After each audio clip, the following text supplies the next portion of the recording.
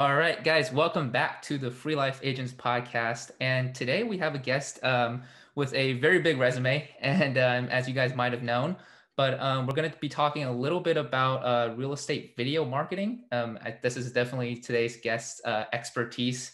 So just to kind of list off a little bit about who I'm bringing on today as a guest, he has built one of the biggest YouTube channels for real estate.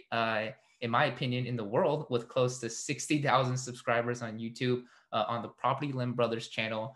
And he is definitely one of the leading innovative market leaders when it comes to real estate in Singapore as well. But without further ado, I want to bring onto my show my guest for today, Melvin Lim. Melvin, welcome to the Hi, show. Kobe. Hi, good to be here. Thanks for inviting.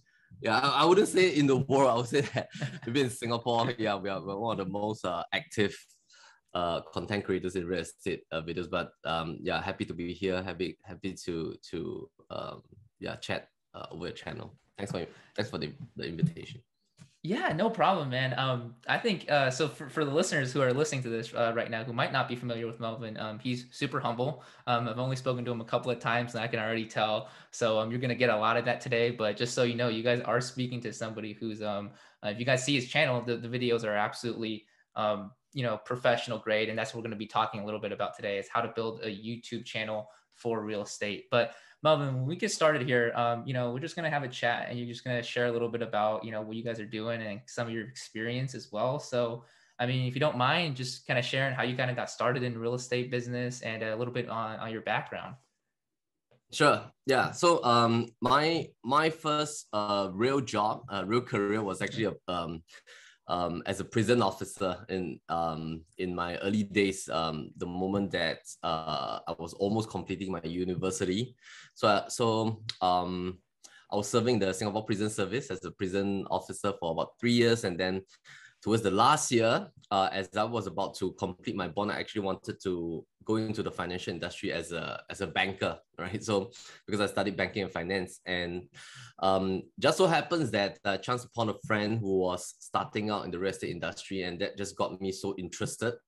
And thus, I followed that path, did real estate. What intrigued me as a very young person back then in my mid-20s was that this is like one of the only chance that we can step into the product to try and sell the product to somebody else. And it's like you're always inside a product talking to the buyer that is in the product as well, and you're selling that entire product to the person. So it's like, it's so intriguing. It's also like one of the largest assets a person will ever own. So that got me really excited. And I've been doing real estate for the past 15, 16 years, since the late 2006 period. And for the past 15, 16 years, basically, there was quite a fair bit of journey, because when we first started, we were in like the very early days that all the realtors are using Nokia phones and Blackberries, and there was no like portals, there was no usage of websites and things like that. So we see the entire transformation from very traditional marketing towards today's context. Yeah. So I still remember that in the early days, my very first book was these 2 books. And the first book that I picked up was The Art of Selling Real Estate by Tom Hopkins. And then the second book that I picked up was The Millionaire Real Estate Agent by Keller Williams. So this was my like 2 bread and butter 15 years ago. Yeah. And about 5 years ago, in 2006 December, we try our stint at the very first video home tour in Singapore with a presenter format, kind of walkthrough. And that got us started in this entire journey of video creation, content creation, and we call it our signature home tours. And of course, a lot of the inspiration came from the United States and a lot of different realtors from the world. And back then, because Singapore is a very small but competitive market, right? So Singapore, from one end to the other, you can actually drive and travel in less than an hour. And wow, in terms of size, we are only we're almost like 0.6% of New York. That's all in terms of our size. But we have about 6 million people here, and thus it is competitive here. but at the same time, it's also very exciting. So back then, in 2006 December, when we started the first video, we started to see a lot of positive kind of spin-offs from there, and thus that got us towards a whole journey of creating a brand, creating a USP and core focus on using video to represent homes. Yeah, and till date, we have created close to about 1,300 videos thus far in the past 5 years. And through the past 5 years, we also started different things within the real estate business. For example, the commencement of an inside sales team, pivoting as a brand, not so much like a franchise kind of business. And I think that the involvement over the past 15 years has been pretty interesting for us. So our brand is called PropertyLimBrothers. In short, it's called PLB. Yeah, and I'm the co-founder together with my partner. My partner has been partnering with me for the past 15 years. So I also hold the role as the CEO now. And right now in PropertyLimBrothers, we have about 103 teammates. Out of the 103 teammates that we have, half of them are functioning and serving in the back-end team. And then the other 50% of them, they are in the inside sales team. And that's how we function over here in PropertyLimBrothers. Yeah, thanks for sharing, Melvin. I mean, that's quite a journey you've been on, you know, all the way from being a prison officer to being, you know, leading, you know, real estate celebrity, almost the Ryan Serhant of real estate in Singapore. I wouldn't compare them. Yeah, Ryan Serhant is way bigger. I mean, he's one of our inspiration as well. Yeah. Yeah, and that's interesting you brought that up, because that's kind of what I wanted to ask is, you know, you've been on kind of this wonderful journey of, you know, I see, you know, of imagination and creativity when it comes to real estate and how you guys present the homes that you guys are selling, you know, really beautiful videos online. And, you know, you said when you first got started in real estate, you picked up 2 books, right? The Gary Keller's Millionaire Real Estate Agent. You know, everybody in the States have, you know, if they're a real estate agent, that's the first book they get recommended. And Tom Hopkins, who's a legend in the industry, as many people know. So, you know, is that something customary, kind of like in your market to pick up, you know, kind of lessons that you were learning from overseas, or is that something that you chose to do on your own when you first got started in the industry? Yeah, that's an interesting question, Kobe. So when I got started, I realized that the industry back then, 10 over years ago, very few realtors read books actually. Because there was not much regulation, not much education in the industry, a lot of the main culture is that a lot of realtors, they don't like to share knowledge and information. So the information sharing stage only evolved, I think, close to about 10 years ago. So, but even till today, I realized that a lot of realtors in Singapore don't really read a lot of books. So we want to try to spread the kind of best practices here as well with our realtors, as well as our co-broking friends and things like that. But back then, basically, why I chanced upon these 2 books is because I wanted to make sure that when I kickstart the industry, I want to quickly model after the best practices and model after the key skills that is needed in a successful realtor. So anything that I can find in the library, online, and stuff like that, this seems to be the 2 really solid guidebook with a lot of systems, a lot of scripts, and a lot of mindset perspectives. So yeah, those 2 back then were really solid books that kickstarted. And I think one of the questions is relating to the learning journey, right? Who do we model after? So because it's in Singapore, I think that Singapore is still quite a young country. We are only like 50 over years old since independence. So I think a lot of the influence will come from the West, will come from the bigger boys in Asia as well. So definitely, I think a lot of materials are available overseas, and of course now online, we can learn so much from one another. So yeah, so over the years, I think it has still largely been books from America that we chance upon. Yeah. So I mean, that's something that you guys picked up on, right? Is the mindset aspect of it, and that's very interesting. I mean, is that something that you guys are seeing a lot of in the industry in Singapore, or is that something that you guys are very unique when it comes to, you know, using certain mindsets when it comes to selling real estate? Because I see you guys are doing a lot. I think you guys are, you know, putting a lot of content out there that are, you know, very focused on, you know, mindset and how, you know, one should behave and perform and act as an agent versus, you know, versus somebody else who might be, you know, doing something, you know, a little bit different, more just real estate focused. So is that something that's very unique to you guys, is picking up on the right mindsets? Yes. Because over the years, what I realized is that real, becoming a realtor has a lot of different kinds of challenges, and the mindset part is an extremely important aspect, because the moment somebody comes to the industry with a wrong perspective and expectation, it drastically affects their performance very quickly within the first year. So I think being a realtor is an extremely anxious business.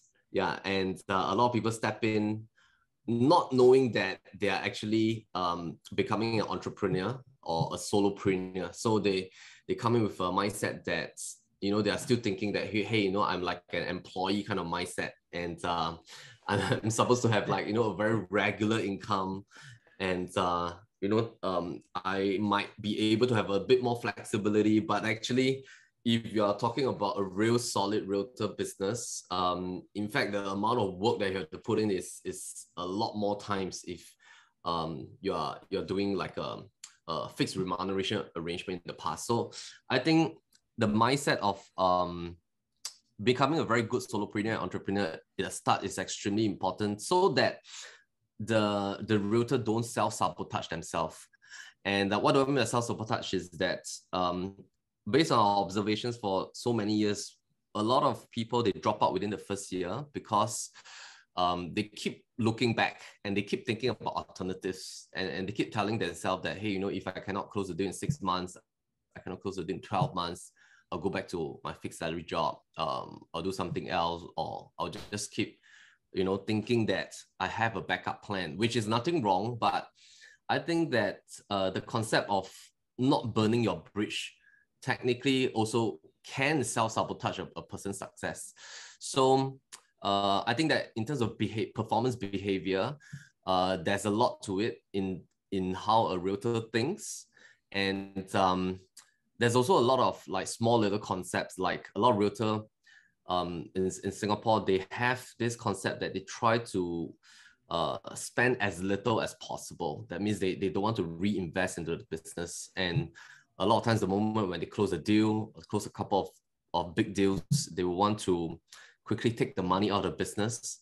And thus, we always see a lot of realtors not lasting in the industry, because they might have 1 to 2 good years, but after the third year, suddenly you see that they disappear from the industry. And all these things over the years allow us to think on a deeper level on why are all these things happening, and is it because the person is not interested in the industry anymore, or is it because that they still want to do well, but certain behaviors in the past or mindset has technically self-sabotaged their success and performance. Yeah, that's really interesting that you mentioned that, because I thought, you know, the statistic that most of the real estate agents who drop out within their first year is just exclusive to the United States. But that's, yeah, because that's, I mean, that's like a running joke for us here in the States, is that, you know, if you get your real estate license, there's about a 97% chance you're not going to make it past the first 6 months. So it seems like that's the way that you know, how you guys are seeing things in Singapore as well, which is, it's super interesting. So I guess my next question is just, you know, how do you think that a newer agent, because I'm sure a lot of people listening to this podcast are maybe newer getting started in the industry, but like, how do you think they should divide up the commission income that they're getting? You know, especially in the first couple of years where, you know, they might not be doing so well, it might be kind of a struggle juggling 2 jobs, you know, trying to get started in the industry. But how do you think they should kind of divide that up where, you know, they should invest, you know, maybe like 20%, 50% of their money back into the business, and then some of the other ones they should keep? Or maybe if they have, you know, two jobs, you know, invest 100% of it into the business. Yeah, that's an interesting question. So I think the the hardest part is always the first 1 to 2 years, and during the transition is definitely the hardest part, because you not only have to make sure that you can survive, and the key for the first year is survival. And survival will mean that it's important to plan in advance. In my opinion, is that the best way to survive is to make sure that for the first 12 months, your personal expenses are taken care of. But of course, you have to first identify, your personal expenses extremely high, and which life stage are you in? I mean, do you already have a family? Do you have kids? And what is your current lifestyle? So I would think that it's important to take that into consideration. Set aside 12 months of personal expenses to make sure that your family expenses does not affect how you think in the business. Because once that is settled, then whatever balance that you have, you can reinvest back into the business. But of course, survival will also mean that if you're coming from a fixed salary arrangement, or you still need to dabble a little bit of a part-time work for maybe 6 to 8 months first while you try out real estate, I think that's totally fine. Because you need to make sure that you have a little bit of side income coming in, and then make sure that while you're learning and growing, you can survive. But first thing is, we always advise our guys that if you're doing that transition, you must set a time frame that maybe after 8 months, you need to exit that part-time arrangement, because having that dual kind of thing, it affects you as well. It affects your time management. It affects, of course, your ability to learn and grow quickly in the new business, which is real estate. So having a timeline to exit is extremely important. Secondly, I think is that once your personal expenses are taken care of, what we did during the first year is that we reinvested everything back into the business, and we just want to make sure that we can. Okay, right. So we just want to make sure that the first year, whatever balance profits or balance revenue that comes in from a commission is floats back to the business. Because if we don't do that, then technically we cannot invest in marketing, we cannot invest in systems, we cannot invest in campaigns, and it will hurt what we are going to achieve in the second year. So we are a little bit more aggressive, but I think there are a lot of metrics on how a person want to manage in this sense. Maybe just to give an example, we have 2 realtors that when they first started, what they did was that because of the fact that they wanted to make sure that they can survive in the first 12 months, during the very early wee hours in the morning, they will drive. They will do the job as a Grab driver for about 5 hours in the morning, and then so they wake up at 5 a.m. Did Grab driving up to about 10 to 11, earn that income, at the same time having that income to sustain their daily expenses, yet that income can also pay for the rental of that car as well, and then they use the car for the rest of the day for real estate. So that's how they function for the first 6 months in order to dabble in the survival mode. Yeah, that's actually really creative. I don't think a lot of agents in the States can do that. So maybe that's something that people can actually learn from. So that's actually a really creative way to kind of get started in the business. But yeah. I mean, just from what you've seen, why do you think that a lot of people might not commit to being full-time in real estate early? Do you think it's just a lack of self-confidence or fears, or what do you think that is from what you've seen so far? Because of the fact that the model here in Singapore is largely 90-10 model. So taking 90% as a solopreneur will mean that in terms of what agencies will provide, they can only do a certain limited kind of range of support. Of course, a lot of agencies in Singapore, they're doing very well. There's tech support, there's support in terms of the CRM. There's a lot of training available that agencies are giving, but knowing that you're taking 90% will mean that you have to do lead gen all the way towards closing. Yeah, and I think one of the biggest anxious part of the business is that a lot of agents come into the business not knowing how to lead gen. And when they don't know how to lead gen, even though they attend so many trainings about how to do a seller presentation, how to do a buyer consult presentation, how to pitch a deal, how to market a property, how to present a home, how to negotiate, how to do a paperwork, how do you do financial calculation or portfolio planning, and learning about all the real estate investing stuff. But they can learn everything about this, but if they don't learn the business side of things on how to lead gen, how to prospect, how to do solid marketing, how to do brand positioning, then they find that after about a 12 months period, they are just unable to perform any kind of activities because there's no target audience to talk to. So the key anxious part about this business is that a lot of people thought that it's just about the method. They thought that it's about the skills and techniques and the knowledge, but they didn't know that you're coming in to run this whole business yourself. And thus that creates a lot of anxiety. And when that reality comes into a reality check after a few months, they'll realize that in order to do well is really about lead generation, right? And if you don't get that right, no matter what kind of CRM you subscribe to, you're doing a lot of research every day, but you have no customers to serve, that will be the key problem.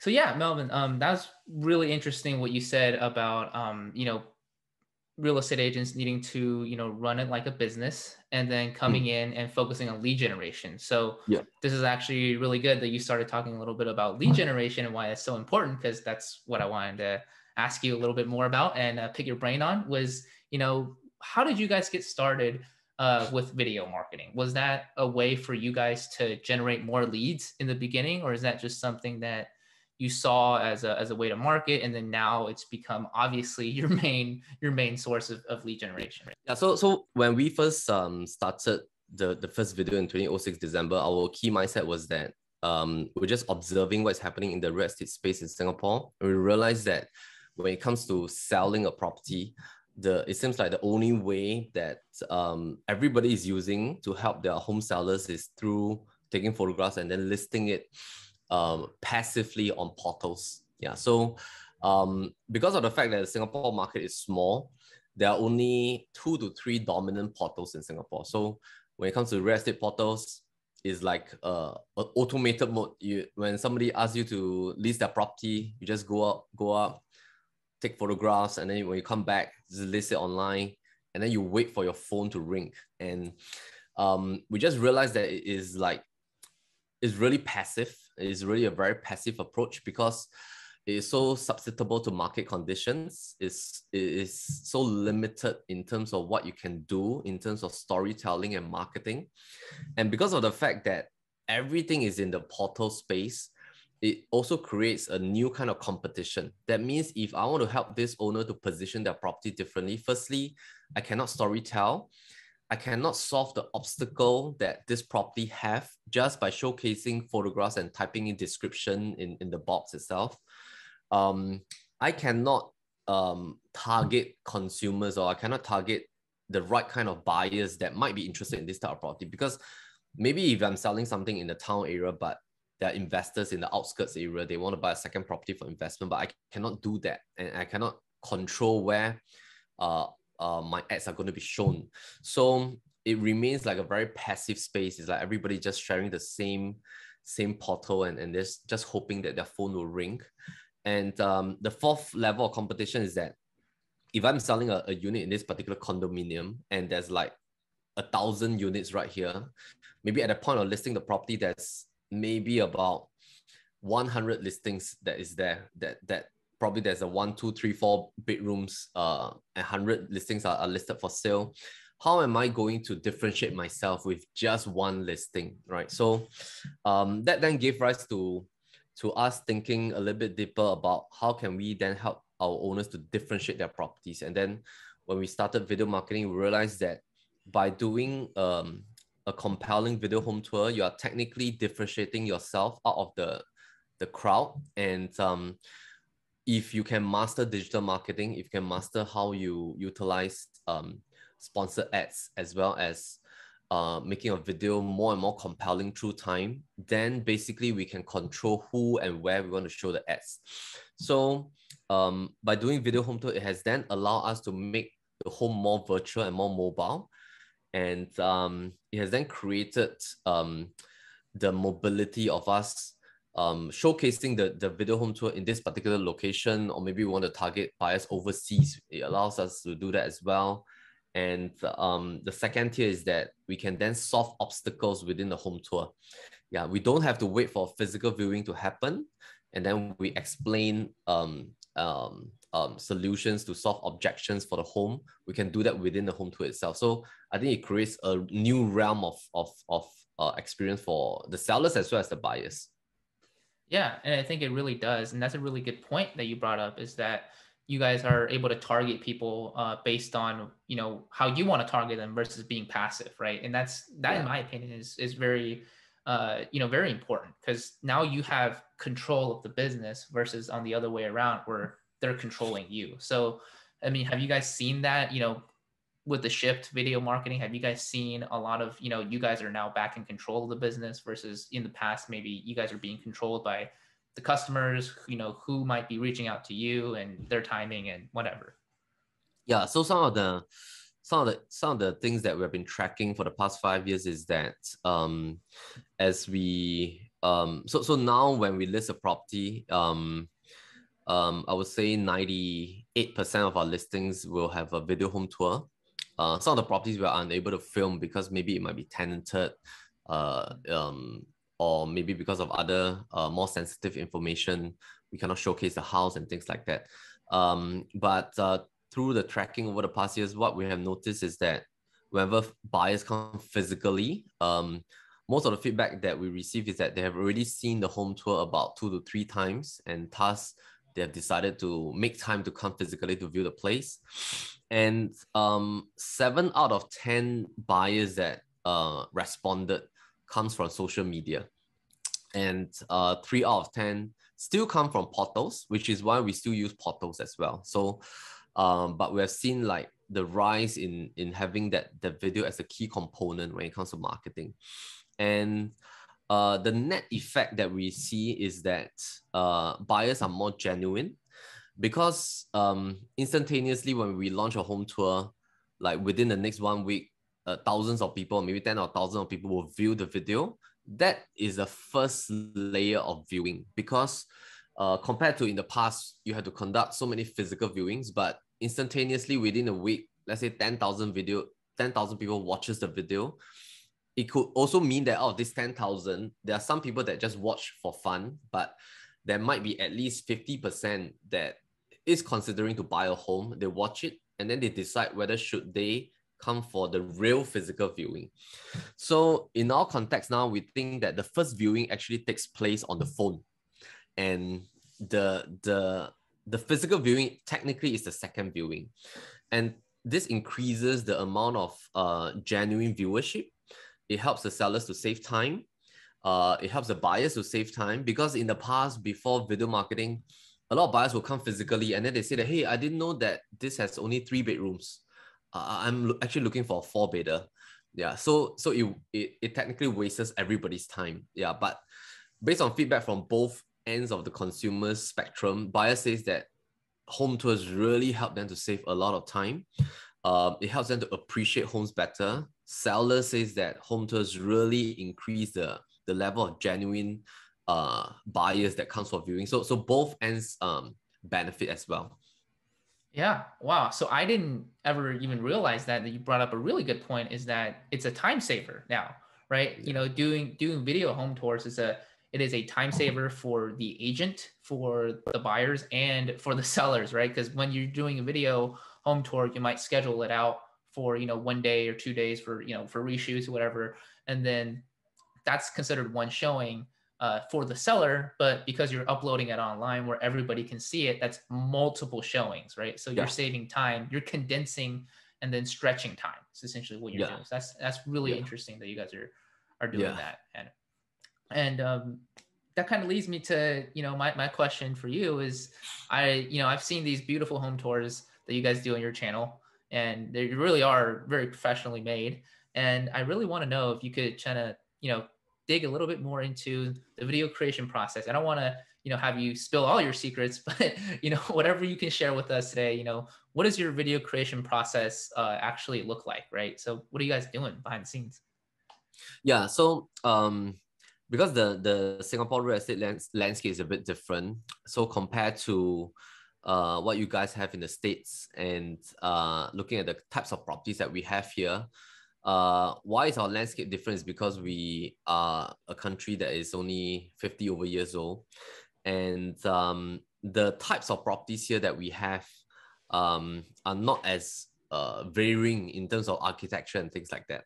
Yeah, so out of the entire island, in terms of real estate stock, we have about 1.1 million properties belonging to what we call public housing. Yeah, so but our public housing, we call them the HDB apartments. They are really beautiful because the government spent a lot of effort in creating a high level of home ownership in Singapore. So a lot of people will be surprised to know that in Singapore, 90% of all Singaporeans own their own homes. So we are a nation of very high home ownership percentage, and 1.1 million real estate stock belongs to HDB apartments. And then we have, in terms of condominiums, about 340,000. And then landed properties, we only have 73,000 landed properties. So in terms of the varying types of real estate, it is vastly different from what we can see in overseas. Yeah, so we need to get really creative when we do things here, because land is scarce. A lot of our apartments looks really small. And when it comes to the video creation process, the home plays a huge part in ownership, in terms of viewership, because based on tracking, larger homes attract more viewership, smaller homes lesser viewership, lesser attention. So we need to be creative and not just depend on what kind of homes are we filming. So even when we get homes that are not so beautiful, maybe there's no renovation done inside, then we need to get really creative in terms of the way that we film, how we speak, what kind of angles do we weave in. If it's not so much about the interior, how do we think about the investment angle? And thus, coming back to the video creation process, I would say that the first step that we always do is looking at the product, and then we do a lot of deep research. So we spend a lot of time crafting out the USP of the property first. And how we craft it is that we try to visualize, if I'm the buyer, I'm looking at this property, what will be my key objections that I have about this property. So we settle the objections. And then secondly, we look at what are the advantages of owning this property. So we try to find a USP. And then the third thing is that using the objections and the USP, we try to figure out who is the key target audience and what kind of buyers will buy this home and where will they come from, and would they be single professionals or families that want to buy a second or third property for investment, or would they be an overseas buyer? So we try to figure out who is the target audience, and then we craft basically the key points that we want to mention in a home tour. Basically right now we don't allow our realtors to use a script. So we want the articulation to be very smooth. We want the ideation to be in a mind map format. So usually our home tours are crafted in a mind map format so that it's easy to remember. Why we don't allow them to use a script is because it will seem very monotonous, and we want to basically have that home tour to be really like a real viewing. That means it's as if like I'm presenting to a buyer that is walking through the home with us. So we want it to be as natural as possible. Yeah, so that's the scripting process. And then when it comes to production and post-production, our in-house team has been with us for 4 to 5 years. So basically we have sort of like created a very smooth way of production process in terms of ideation plus the types of music to use, what kind of music for what homes, what should be the way that we should edit, how should be the intro like, what is the outro, color correction, what kind of LUTs do we use, and how do we do pattern interruption. So a lot of all these things were developed over the years. I think the most important thing is that the retention of attention is always a challenge. So we are always trying ways and means on how do we increase the retention rate so that people will want to watch till the end. Yeah, so basically that's just a rough process of how we do it. Yeah, and that's interesting. You mentioned the retention of attention, because that's kind of what I want to ask is you know, how, because you guys have, you know, about 17 to 20-minute videos for home tours. Am I correct on that? Yeah. Yeah. So Yeah. I've yeah. So when it comes to retaining their you know, somebody's attention for 20 minutes, how do you guys usually go about that in the beginning? Are you guys setting up certain things in the story, like the story or the video later on, where you're keeping their attention long enough so they see through it all? Yeah. So when we started off our initial home tours for the first 2 years, they were pretty short home tours. They were usually about 2 to 5 minutes. And then over the years, based on feedback and tracking, we realized that consumers, when it comes to buying a product like real estate, because of the fact that it is a huge investment, the eventual real buyers that actually buy it, based on our tracking and survey, is that they find that the longer home tours helps them to make a more decisive decision. So of course, there's always a struggle. Hey, should we create short, impactful tours for higher viewership, higher retention, or what are the things that are actually working on the ground, and who are the people that are real buyers? Yeah, so we want to keep thinking about the real buyers, what do they want, rather than as a general public, what do people want, right? So when we balance that out, we find that the length that we're trying to create, it should mimic as much as possible on the amount of time that a real buyer spends in the physical viewing. So if I'm coming to a one beta to view a property, usually maybe the one beta viewing plus my interaction with the realtor probably will take about 10 minutes, about there. So we try to recreate the experience of a 10-minute home tour for maybe a one beta. If it's a landed property, usually a full viewing will take at least 20 minutes. So we try to recreate that 20 minutes in the home tour video as well. So that's basically our ideation. And we also realize that the higher the quantum price of the asset, the more people wants to know and the more people want to see. And for example, if I'm selling like a $20 million bungalow and I only create a 2-minute video, maybe it can create a lot of viewership, but maybe it might not hit the interest, or it might not hit the sweet spot of the real actual buyer that has 20 million to buy. Maybe the $20 million buyer, he don't want to spend so much time to come down and view the place first. He want to spend that 20 minutes to really appreciate this property, understand about the properties, look at the whole thing, and then he want to make a decisive decision to whether should he spend his precious time coming down to look at the physical product, or maybe he can just buy it like this. So that's basically our ideation. And we also realize that the moment we have that in mind, then within the home tour, it allows us to be creative with motion graphics. We can then be a little bit more courageous to talk about some of the obstacles. So for example, a lot of our home tours, we talk about the bad stuff of the property. Like if there's a direct, I mean, in Singapore, it's a little bit different from the States, because in Singapore, everybody don't like direct afternoon sun. So the facing of properties here is very different, right? Everybody is looking out for that north-south facing.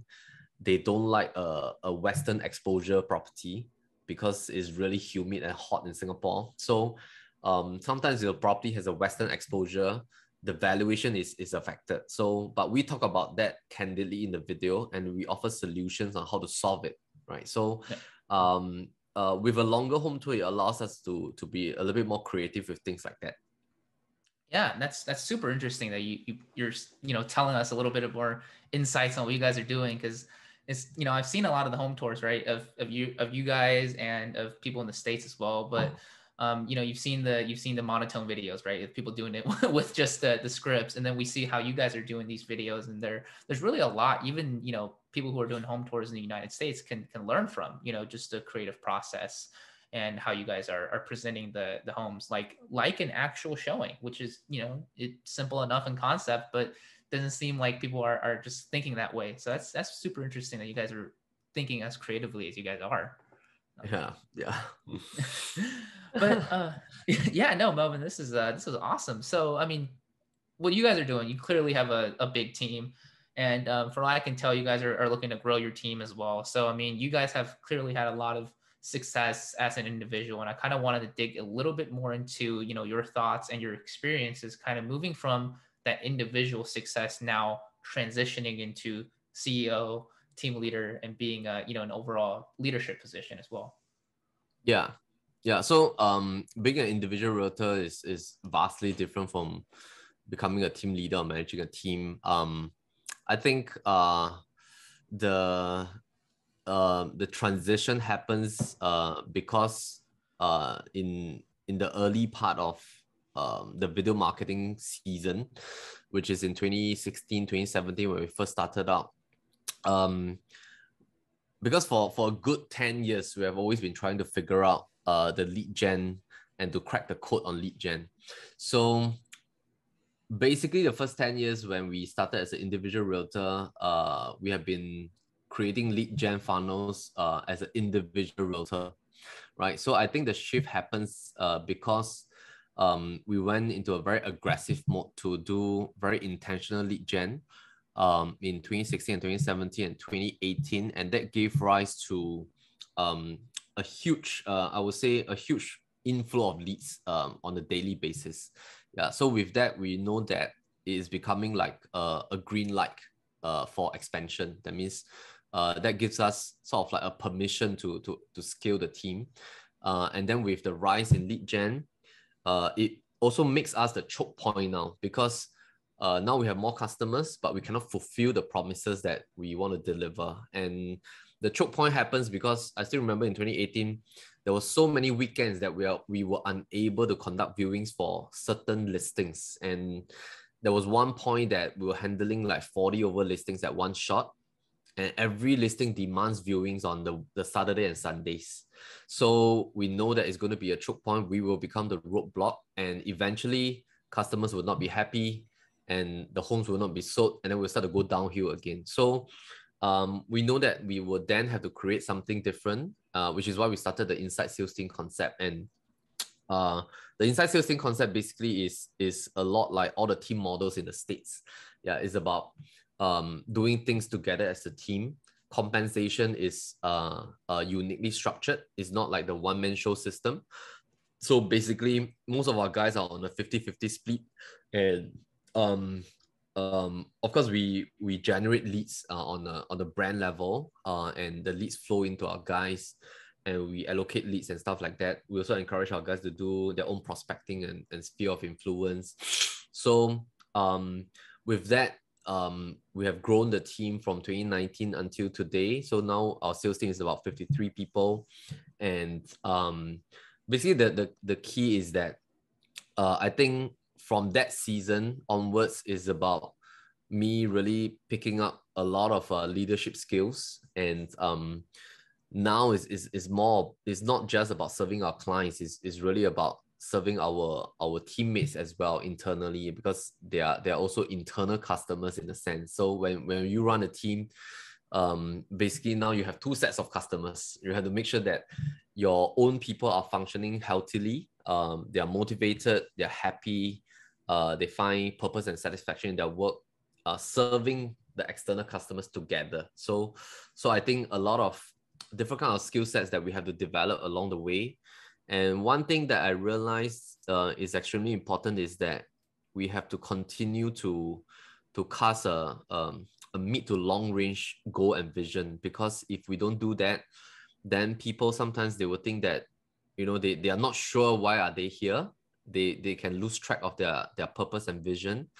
And we always have to I think find positive ways to encourage everybody not to care too much about the noise outside, because firstly, this industry is already anxious enough. It's so competitive, and nowadays there's a lot of noise and distractions and pressures from the outside world. And especially when somebody comes in the real estate industry, the noise can come from their own family as well. Yeah, because everybody is expecting you to succeed very quickly. They're always asking things like, when are you closing your first deal? You know, how much will you earn in this first year? Why don't you just go back to a fixed salary job? Why do you want to do this? You know, so our younger people also have a lot of pressure coming from that. And so I think it's about having empathy in terms of leadership, always being a little bit like it can also be a little bit like parenthood, like you're trying to parent your child, but over here you're trying to make sure that your teammates are healthy in terms of their mindset, in terms of their skill sets as well. Yeah, so basically that's just some stuff that we gathered over the years. But that is of course the team portion. On the system portion, there's also a lot of things that we need to concurrently build at the same time, because every business have different business pillars, right? So when you scale the team, you need system to support the team. You also need to have more content to bring in more leads as well. So coming back to one of your questions, I think a lot of people will ask, hey, when we create the home tour, what is the mindset behind creating the home tour? Is it to help the home seller, or is it to generate more leads, right? So I think generating more leads from a home tour is a ripple effect. Yeah, the first intent is definitely to help the home seller position the home differently. And I think the core intention of filming a home tour, it must always be the mindset that, hey, I really want to help my client sell their home. It's for selling their home, right? And it shouldn't be of the mindset that, hey, I'm making use of this property to position my brand to gain more sellers. Because I think if that mindset is skewed, then people will know, people will realize through time that you're just making use of their properties, right? And if your intent is correct, that means you really help them position their home differently, and that home sells, then it creates a ripple effect for more business, because other owners will then know that, hey, your method of marketing really works. Yeah, so I think we have to get number one correct before number two comes. Yeah, so number two is ripple effect of more clients, but number one should be there first. That means to really sell the home. Yeah, so basically that's coming back to the content part. And so team morale, systems, content, and constantly exploring more lead gen funnels. And at the base of the pillar, it should be really building a solid culture within the team, because like recently I heard this so-called quote saying that, you know, culture is strategy for breakfast, right? So basically, if your culture is not set correctly and is not inculcated consistently, the bigger team that you have, the more problems that you have. Yeah, because people will start comparing within the team. There'll start to be culture issue or backstabbing and stuff like that. So we want to remove that or reduce as much as possible, so that everybody can focus their mental energy on the customers rather than looking inward. It should be really thinking about how can they be better and better for their customers. Right. Wow, that's awesome that you're sharing that, because that it is one of the biggest issues that I think a lot of teams run into, is that there's a lot of internal competition between people, especially when, you know, maybe when leads are shared, that could be an issue some people can run into. So I mean, is that an issue that you guys are seeing, or like what do you think right now is, you know, the biggest issue? I mean, obviously running a 53-person team is not, you know, something anybody can just do. So I mean, what is something that you guys are seeing are some issues that are maybe popping up a little bit that you guys are really working on right now? Yeah, I think what we have learned over the years, and of course, even now, we want to continually inculcate that our mental energy should really be focused on the customers. But inevitably, everybody, we're all human beings, right? So naturally, in the team, there's a combination of seniors and juniors.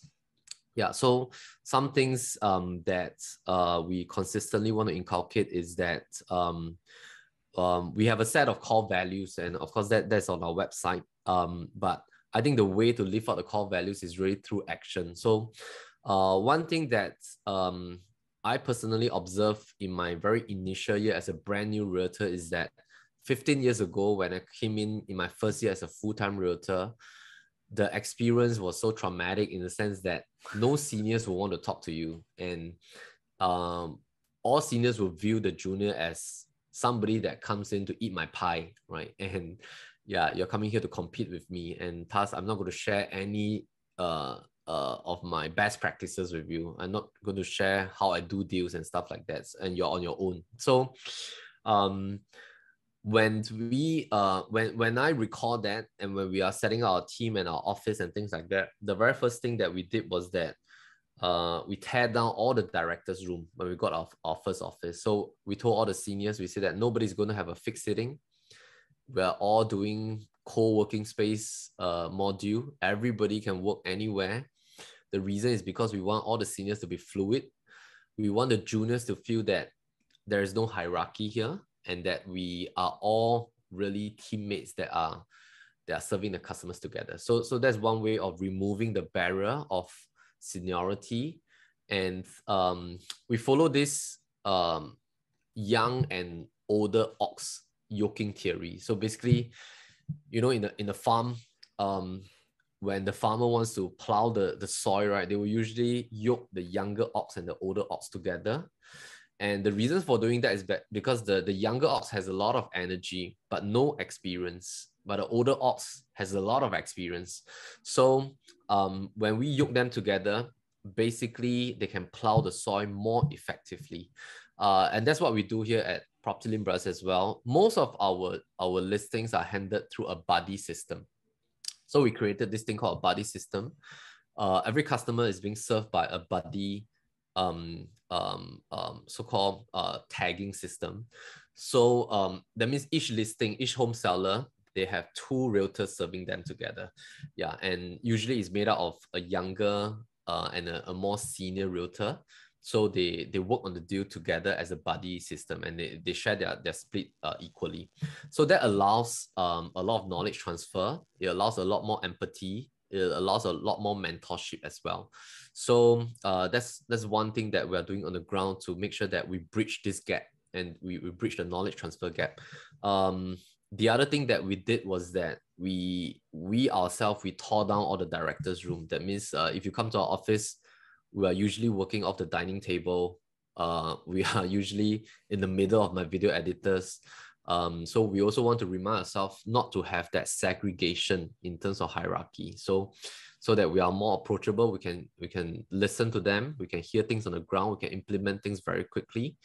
And within the team, of course, in terms of the amount of trainings that we have, I think that we have very consistent huddles every week and trainings every week. So that has been an ongoing thing to make sure that everybody is in the mode of learning and executing at the same time.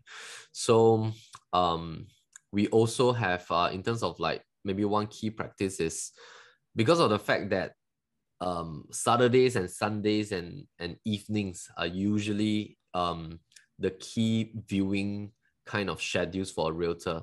So we have like a dedicated day on Wednesday as like the Sabbath day, and that's the day that our realtors will rest and they will not come to the office, and that's the time that they will spend with their family. So basically, that's how we try to inculcate some of these values so that everybody can last longer in the long game and not burn out in the short run.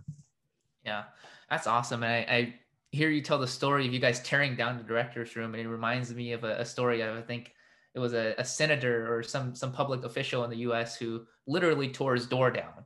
They literally tore his door down so that, you know, it's an open door policy. So that's awesome that you guys are doing that and moving, you know, just not just moving your team forward, but really kind of setting a really good example for the industry, you know, especially in Singapore as well. So that's really good that you guys are doing that. And yeah, and just to kind of, you know, wrap things up and looking forward, man, you guys are always on the, you know, on the innovative, on the attack, in my opinion. So what's next for you guys? What's next for you, and what's next for, you know, PropertyLimBrothers as a company as well? Yeah, so one thing that we are moving towards too is that we are creating our brand to be pivoting towards like a content hub. Yeah, so content hub in the sense that we want to be like, you know, the real estate Netflix in Singapore. So the quick vision is that anybody that comes to our platform basically is a hub whereby they can enjoy all kinds of real estate content in Singapore. And we're also investing a lot into analytics tools. So we're in the midst of developing by phases a range of tools that home buyers can use to analyze different types of condominiums, different types of properties in Singapore.